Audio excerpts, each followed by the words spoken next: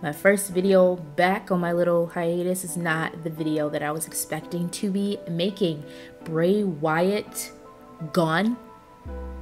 Oh my gosh, I was in denial for a little bit, and it's crazy because I was scrolling on Instagram last night and I saw that Mustafa Ali made a post, and I saw it was Bray Wyatt's picture, and I saw the caption, and I'm just like, wait, it's devastating to lose you. What are you talking about? I do what any normal sane human being would do. Go to Google and look it up. Oh my gosh, he's gone. Bray Wyatt's gone. And then I see the Triple H tweet X post. This man passed away? This can't be. And you see all these other pro wrestlers saying their condolences and everything like that. And I just want to say, like, my condolences go to Bray Wyatt's family, the Rotunda family, his fiance JoJo, his children, like his brother, like everybody in his family, his close friends. Like, my condolences go out to them. It is a horrible, horrible thing to lose someone, whether they're famous or not. I was shocked yesterday, and I was like, man, I feel bad for his family. You know, I hope they get through, praying for them and everything.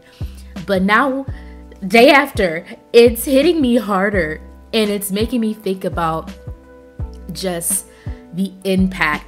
Even the commentary of mental health and fighting with your demons, like the things that Windham Rotunda did in his characters transcend the WWE ring, and it's what, for me personally, is one of the reasons why I believe a lot of people, including myself, were able to identify with Bray Wyatt's characters to a certain extent, because it was raw, it was real, it was showing the ugly parts, and his storytelling. I start thinking about how when he speaks, he moves a crowd, and his talent, and oh my goodness, he's just one of the, he was only 36. He was only 36. I just think about how creative he was. Like, he reinvented himself like 3 times, and every time was just so captivating. The thing that I think about right now as I'm talking about him is when he debuted The Fiend. Oh my gosh, in 2019. At this point in time, I feel like all of the WWE universe, like not just the WWE universe, but like the pro wrestling fan community, should just come together and just think about, first of all, mourn Bray Wyatt. And I know I keep calling him Bray Wyatt throughout this entire video. I can't help myself. That's how I know him as. But we all know he's Windham Rotunda, and he will be greatly missed. So yeah, you're gonna hear me say Bray Wyatt 1,000 more times in this video, but you know. But also think about the good stuff. Think about his stories, his best moments, his feuds. Like, I think about him debuting The Fiend. He made, like, in the pandemic era, 2020, The Fiend made the Thunderdome bearable. Oh my gosh. And of course, he's done dope stuff prior to that. I mean, I enjoyed the Wyatt family. Man, I was even into when Bray Wyatt teamed up with Matt Hardy, and they were, what, the Deleters of Worlds?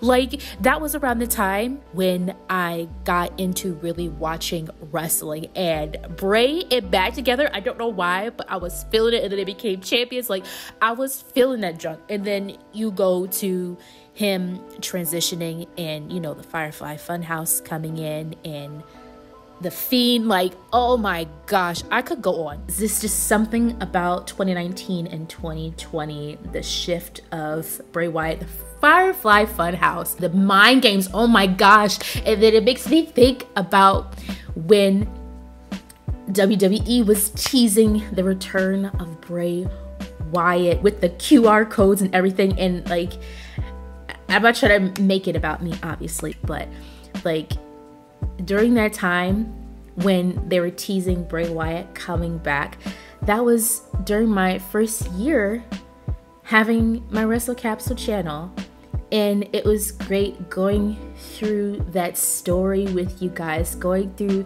the motion of, you know, they put up the quick QR code, we gotta like scan it and watch the videos. It was such a fun time, and oh my goodness, when he came back in Extreme Rules, oh my gosh, like I didn't think they were gonna do it. I didn't think they were gonna do it, but they did. But I'm leaving a whole bunch of other stuff out that this man has done. Oh my gosh, like Brody Lee passed in 2020.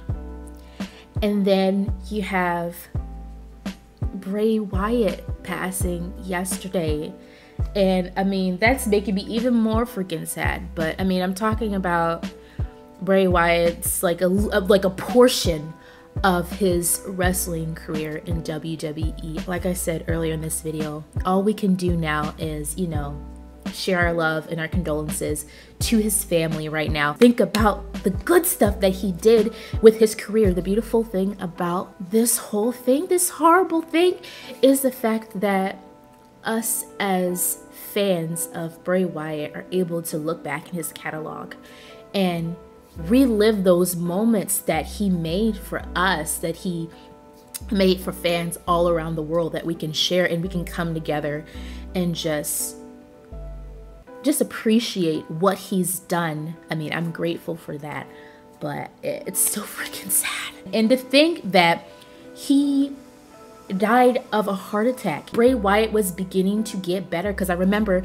back in February he had to go away and take a break because it was like an undisclosed illness that he was battling, and I'm reading that he was starting to make some improvements, and COVID-19 really freaked him up, exacerbating his heart problems.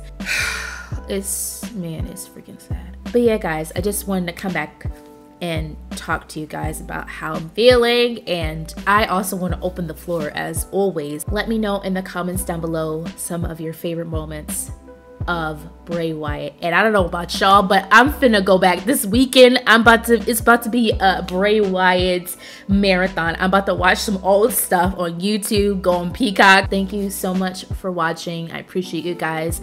I will be reviewing SmackDown, so stay tuned for that. Signing off. Bye.